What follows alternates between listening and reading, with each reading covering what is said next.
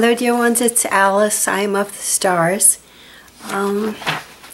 Evil is gathering together again tonight to attempt an assault on my lower chakras through the energies of my cat.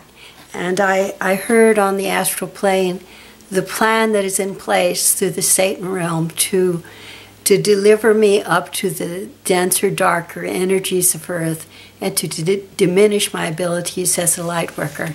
This has been going on since about COVID every week. And earlier this morning I was thinking about this, and I've developed at least a notion of how to proceed. I put my cat in a place by herself with all the things she needs to be happy so that she can't arrive at my door loaded down with demonic energies in the middle of the night. Now, cats are not demonic, you know. Wild animals are not demonic, but sometimes these energies can be seized upon by demonic energies. So it's better while we're sleeping to have a sacred space all around us and not to allow easily accessible sorts of animals to be near us, I feel. So that was my first plan, right?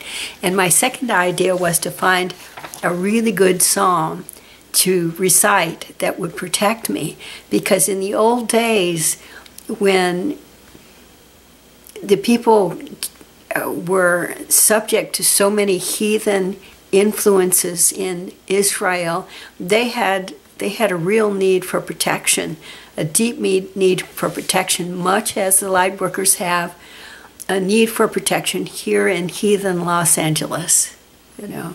And it's no good to go around pointing fingers and carrying and promoting.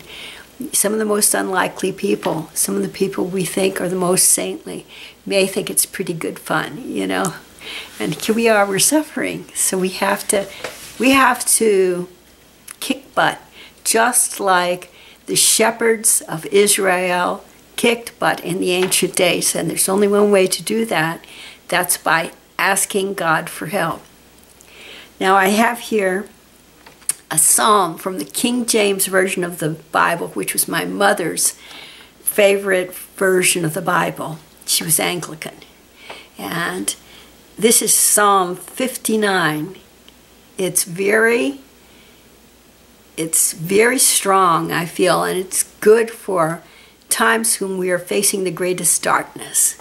Okay, I'm going to read as well as I can. Imagine there are enemies all around, far too many for us to conquer, as is the case for me tonight. Okay, and we need help, and we're desperately asking for help. Okay, we have to have help, but we're confident that help is there. Okay, deliver me from mine enemies, O my God. Defend me from them that rise up against me. Deliver me from the workers of iniquity, and save me from bloody men. For lo, they lie in wait for my soul. The mighty are gathered against me, not for my transgression, nor for my sin, O Lord. They run and prepare themselves without my fault. Awake to help me, and behold, thou therefore, O Lord, God of hosts, the God of Israel, awake to visit all the heathen. Be not merciful to any wicked transgressors. They return at evening, and it's evening now. They return at evening. They make a noise like a dog and go round about the city. Behold, they belch out with their mouth. Swords are in their lips, for who, they say, doth hear? But thou, O Lord, shalt laugh at them. Thou shalt have all the heathen in derision.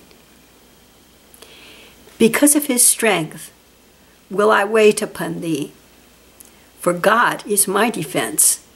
The God of my mercy shall prevent me. God shall let me see my desire upon mine enemies.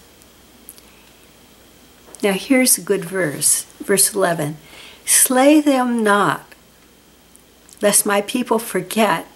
Scatter them by thy power, and bring them down, O Lord, our shield. For the sin of their mouth and the words of their lips, let them even be taken in their pride, and for the cursing and lying which they speak. Consume them in wrath. Consume them, that they may not be, and let them know that God ruleth in Jacob unto the ends of the earth. And at evening let them return, and let them make a noise like a dog, and go round about the city.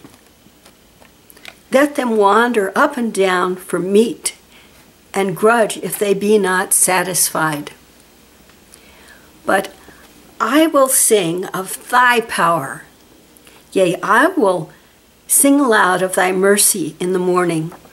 For thou hast been my defense and my refuge in the day of my trouble. Unto thee, O my strength, will I sing. For God is my defense and the God of my mercy. So there you have it, Psalm 59, King James Version. It's a tough psalm for tough times, really tough times. This person that wrote this psalm is in the same shoes that I'm in right now. And I got to figure it worked for him, because he was able to write down what he was saying, and he must have had very great faith, because after all these eons, this psalm is still in the Bible. It still can be read by anyone. And that includes you and me when we get in this kind of really tough situation. I think the line that I like the most is the very last one. Unto thee, O my strength, will I sing, for God is my defense and the God of my mercy. We're singing to God. God is our strength, right? God defends us. God is our defense.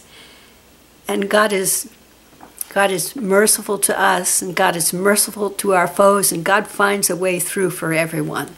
That's what I'm hoping. And I'm hoping that tonight I and other light workers will not be attacked once more. I'm hoping this is the end of this curse, and that God is the answer, and faith in God reveals the answer to all of us. God bless you all and keep you safe, and be with you through all your days in love, light, and joy. This is Alice B. Clagett. I'm of the stars, and so are you. Psalm 59. Way so cool.